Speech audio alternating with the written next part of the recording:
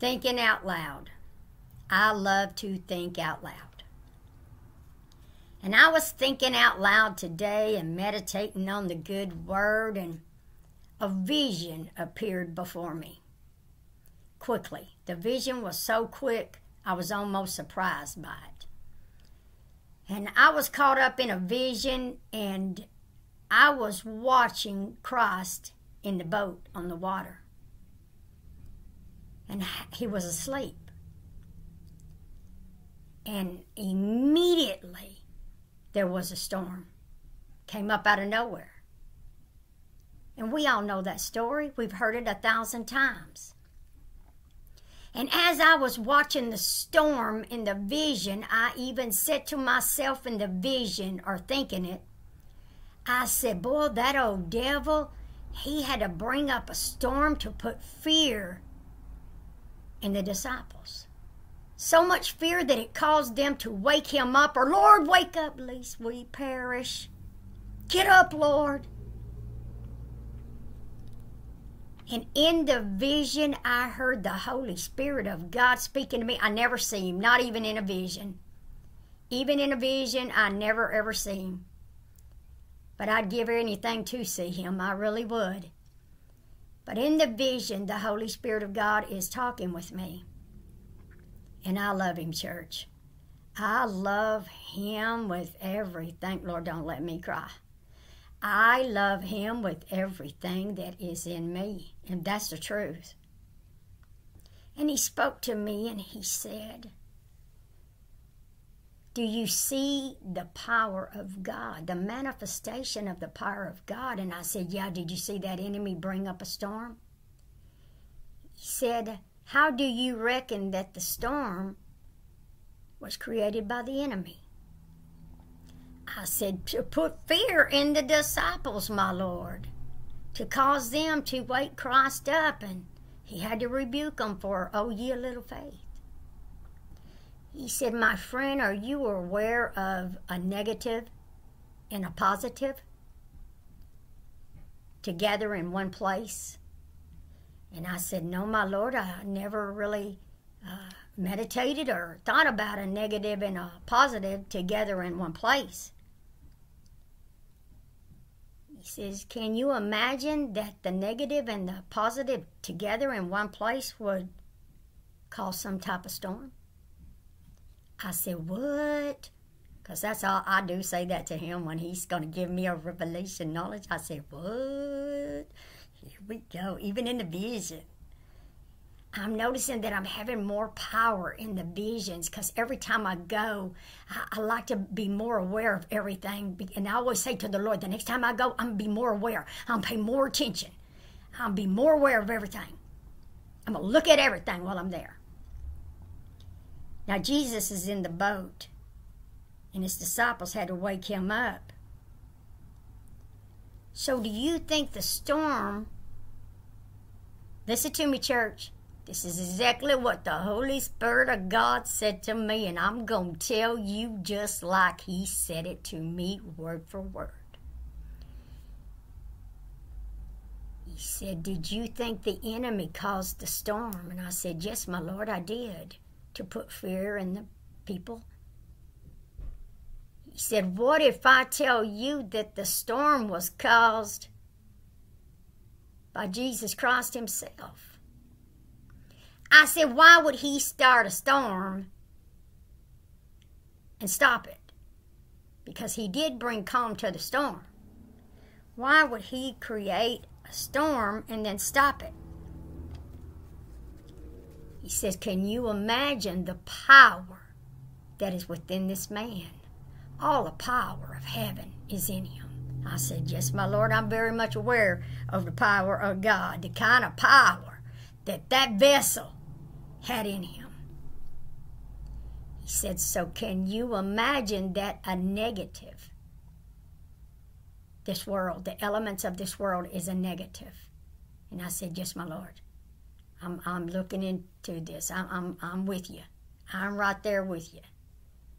He said, and then you have a positive, which is Christ. And he's so powerful, he's full of power.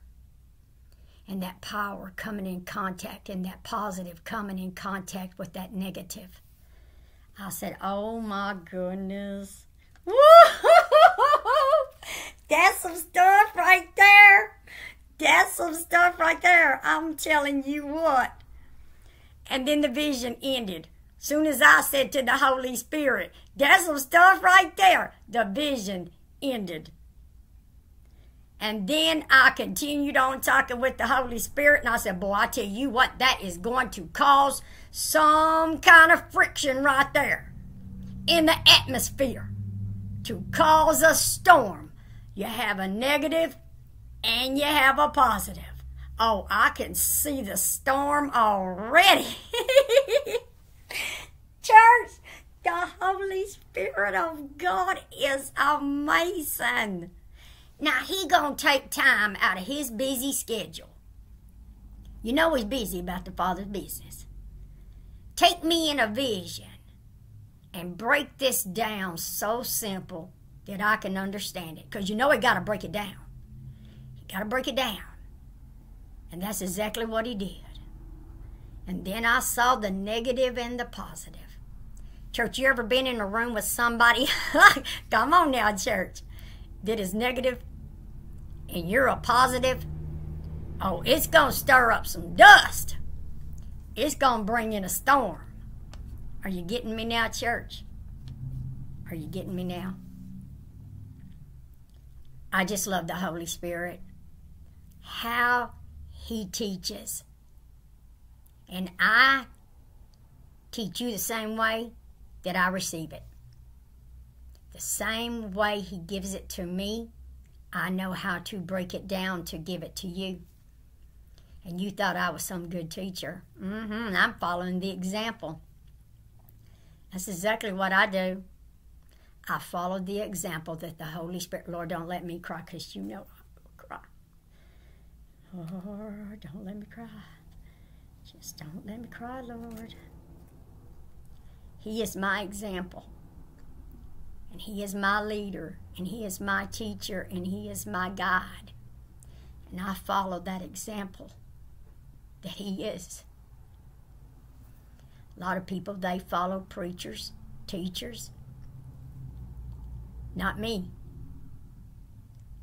I follow the Holy Spirit of God because he is my leader, he is my teacher, and he is my guide.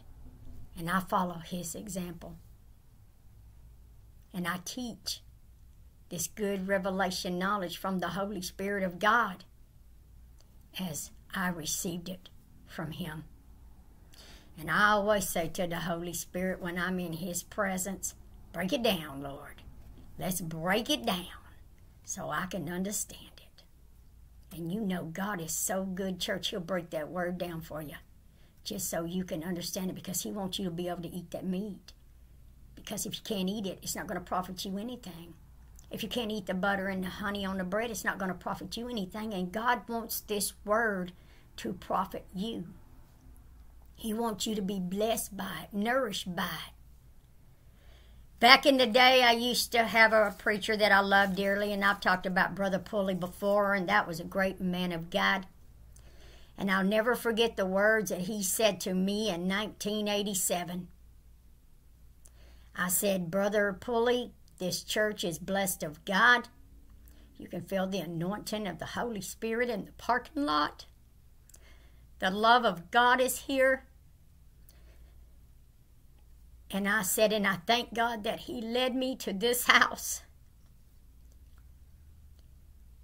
He said, you've got to go where you're led and where you're fed. I said, amen, brother. You've got to go where you're led and where you're fed. And I thank God that by the power of the Holy Ghost, I can lead you and feed you. Because I followed the example of the Holy Spirit of God that leads me and feeds me every day. This amazing word that I love so much. Oh my goodness, you just don't know how much I love this word. You can't imagine. I don't think you're going to find anybody that loves this word more than me and Brother Preston. I'm telling you, if I do, I certainly want to know where you live, because I'm going to be over at your house every day, because I love being in this word all day long. And I love thinking out loud, and the Holy Spirit of God encourages me. Think out loud. Yes, my Lord. I'm thinking out loud. So you got to run it back, church. Sometimes thinking out loud is the greatest treasure of all.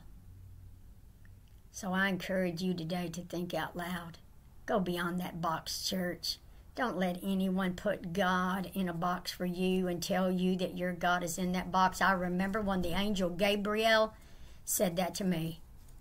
He showed me a box in a vision. And he said, "What do you see?" And I said, "I see a box." He said, "Man's God is in that box." I said, "My God is in that box?" He says, "No." I said, "Man's God is in that box." They have taken all that they believe that they know about God, and they put him in a box. And they locked it up, sealed up the box. They are not willing to go beyond anything they know. He said, "Donna, you must be willing to go beyond that box, because your God is beyond that box. He's beyond anything that you know or can even imagine. There is no end to God." He said, "Are you willing?" And I said to the angel Gabriel, "Yes, I'm willing. I'll do whatever it takes.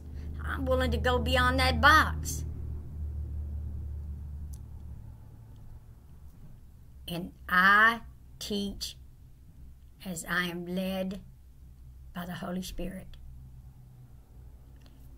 I don't know how else to teach, because he teaches me, and I tell you the same things that he says to me. He is my example that I follow every day. Last night I went to church with my daughter. It was good to be in the house of God, praising the Lord in the multitude of counselors. There is safety. I was thankful to be in the house of God and had prayer. It was a blessing to go to the altar, because you see, church, in the multitude of counselors, there is safety. And then I went in there with my shoes on, and then I thought about what Brother Pulley used to tell us back in the day. Why are you wearing those shoes in the house of God? Lord, don't let me cry. Don't you know you're standing on holy ground? We are in the presence of God. In the house of God, we are standing in his presence, standing on holy ground. I took my shoes off, because I was standing on holy ground. I've give God the honor, the glory, the praise, the worship. So think on these things today, church, and I encourage you to think out loud. Boy, I tell you what, that was some good word right there, and he gave me a vision to edify that word. Who am I? I'm not no one, church.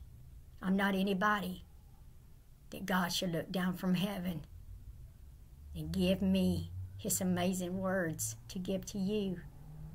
But I'm certainly thankful for everything he blesses me with, that's for sure. I am thankful for everything. How a negative and a positive together can cause a storm. And you know the power that was in Jesus Christ. Just the power alone. Now that's something right there to think about, church. That's something to chew on right there, church. That's something to chew on. So take the time to eat this good word today. And don't eat it fast. Take the time to chew it. Take the time to digest it. Take the time to enjoy it, because it's precious. And it's given by the power of the Holy Spirit of God, and that makes it that much more rare and that much more of a treasure. God bless you today, my dear, dear, precious friends. In Jesus Christ's most holy name we pray. And let the church say, amen and amen. Know that I love you, my dear, precious friends. You are always on my heart and in my prayers. So think on these things today, and I encourage you to think out loud.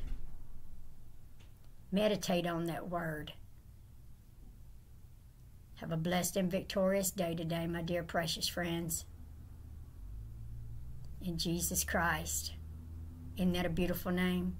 That's a name above all names, is the name of Jesus.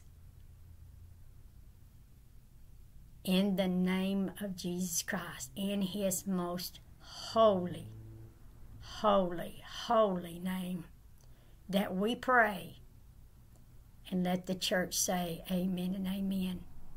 I love you, my friends. Keep me in your prayers, and you remain in mine.